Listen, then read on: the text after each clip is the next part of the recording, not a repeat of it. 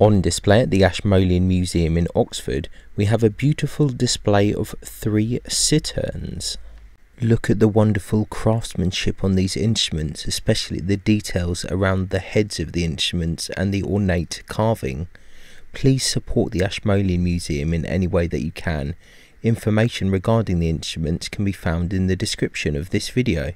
The first Cittern we have here was made by Gasparo Bertolotti de Salo in Brescia between 1560 and 1570.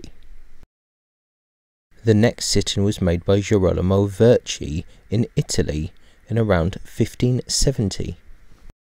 The final Cittern was possibly made by Michael Bochum in Cologne in about 1720. A truly wonderful collection of Citterns.